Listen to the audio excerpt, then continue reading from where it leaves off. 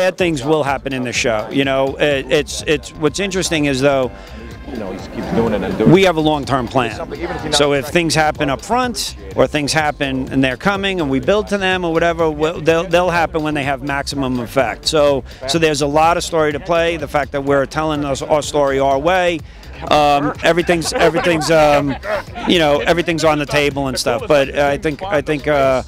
I love it. Nobody's safe.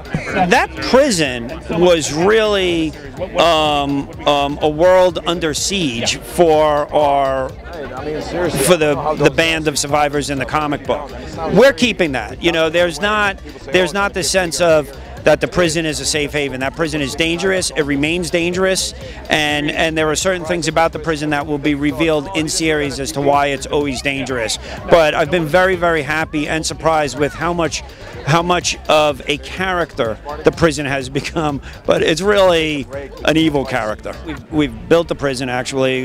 Grace Walker, who did the Road Warrior movies, actually built this thing that just feels so authentic and so real. So, you know, that's something that prison is something that's important to Rick. It'll become important to the governor, and there's a lot of story to play out there. So I think that's a character that'll be around for a while, and I think there's a lot of story to find there. I don't want to give anything away, but I think we've got a lot of ground to cover with the governor. There's an arc there, and I think that we're interested in developing this character and sort of showing who he is at the beginning. He's certainly an antagonist for our group. He's certainly a bad guy, I'll say that. Well, Michonne actually is she's one of the perfect characters you'd want in this world because she's a badass and she's a great zombie killer.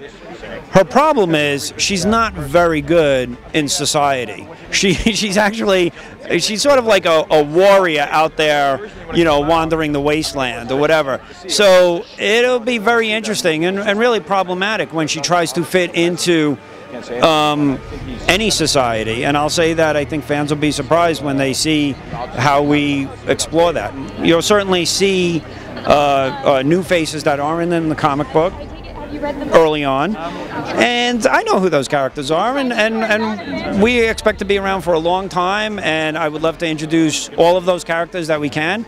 But one thing you don't want to do is all of a sudden bring in all of these new characters and then move away from the existing characters and give them short shrift. So you want to sort of take your time and pace it out, make sure that the storytelling's very quick, adrenalized, so that everybody's getting their a great story.